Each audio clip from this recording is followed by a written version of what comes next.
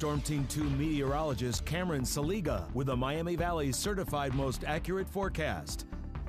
Well, a beautiful day here today to get outside, maybe grill some food up. Temperatures were a little bit warmer than recent days as we got into the mid-50s here outside right now. It's pretty quiet all throughout the Miami Valley, pretty light winds as well.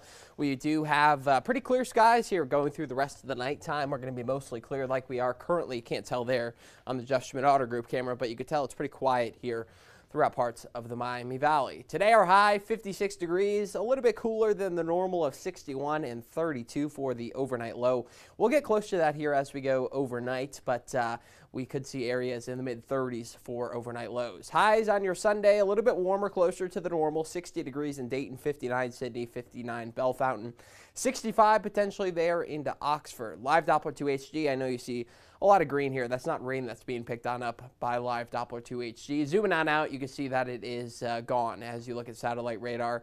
And off to the west is our next system. That's going to bring us the chances of rain here as we go into your Sunday. Luckily, it's going to be Sunday night. So if you have any plans tomorrow during the daytime, you should be A-okay with those temperatures getting up to 60 degrees. It will be beautiful to be outside.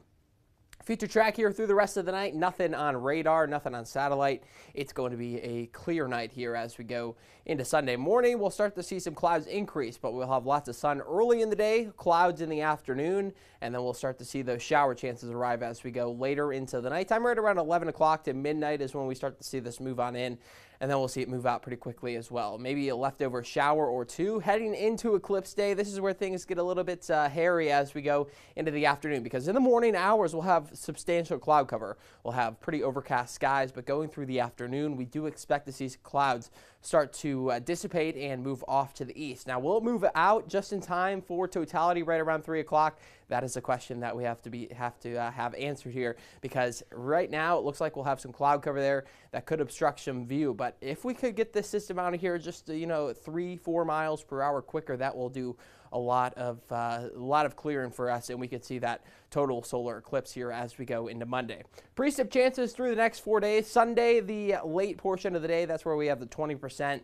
Other than that, we will see that rain all through the nighttime. Heading into Tuesday and Wednesday, that's where our chances really ramp up here, and then going into Thursday, we do have shower chances as well. So not dry through the next 7 days. We'll have good chances of rain here as we head into the midweek. 32 is your low tonight here in Dayton. We'll see frost, mostly clear skies, and then 60 degrees for the high tomorrow. Sun in the morning. We'll have clouds in the afternoon, and then late rain is possible. 7-day forecast, 72 as we head into eclipse day. So it's going to be beautiful outside to just enjoy the weather. If you don't see that total solar eclipse, at least it'll be nice outside. We'll have those rain chances as we head through the middle of the week. Temperatures right around 70 and 60 degrees here.